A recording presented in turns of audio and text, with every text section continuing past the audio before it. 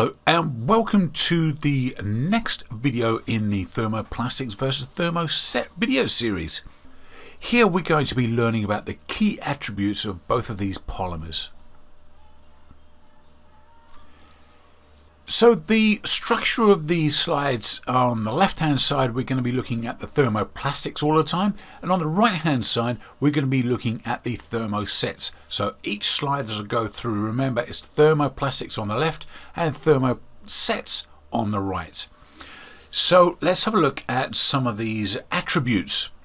Molecular structure. So for the thermoplastic, it is a linear polymer. This has weak molecular bonds in a straight chain formation, whereas thermosets are network polymers. These have high level of cross-linking with strong chemical molecular bonds. Melting point. Thermoplastic has a melting point lower than the degradation temperature. Thermoset has a melting point higher than the degradation temperature. Mechanical attributes.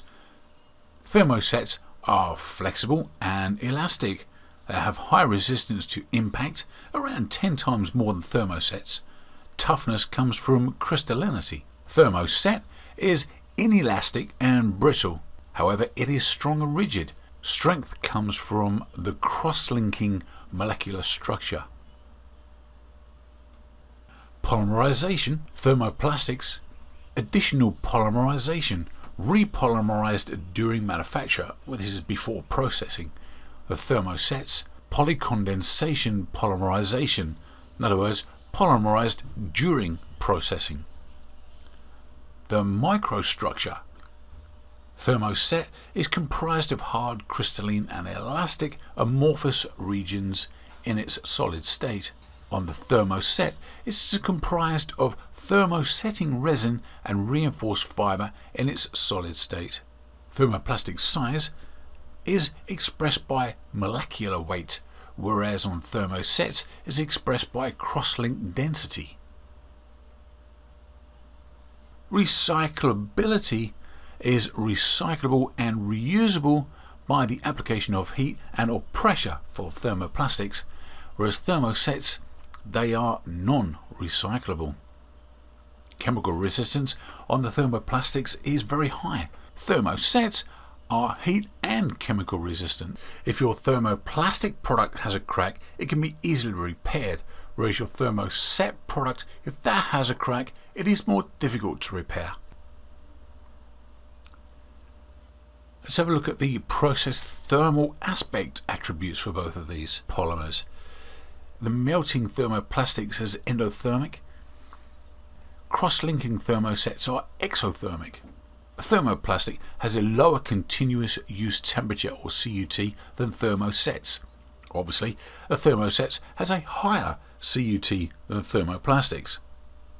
Solubility. If you put thermoplastics in solvents, they will dissolve, whereas thermosets do not dissolve in organic solvents.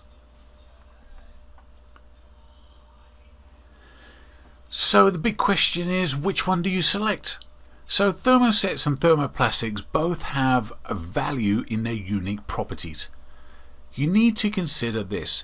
You would not want tyres made from thermoplastics. On a hot summer day, you may come outside to find the tyres melted to the sidewalk.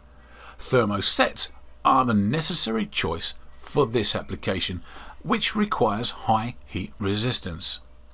Thermoplastics, though, are much easier to process and are generally more environmentally friendly as they can be melted down and easily recycled. There is no better choice between thermoplastics and thermosets. Each type has its own use. In hindsight, thermoplastics are used wherever there is a requirement for elasticity and recycling. On the other hand, thermosets are used whenever the work calls for high heat resistance. Don't forget to check out our other videos in this series as well as other videos in our other video series. And you can contact us if you need any help with your projects in China. For more specialized information, visit our materials and processes page on the Learning Center. Thanks for listening. My name is Paul Adams and I shall see you in the next video.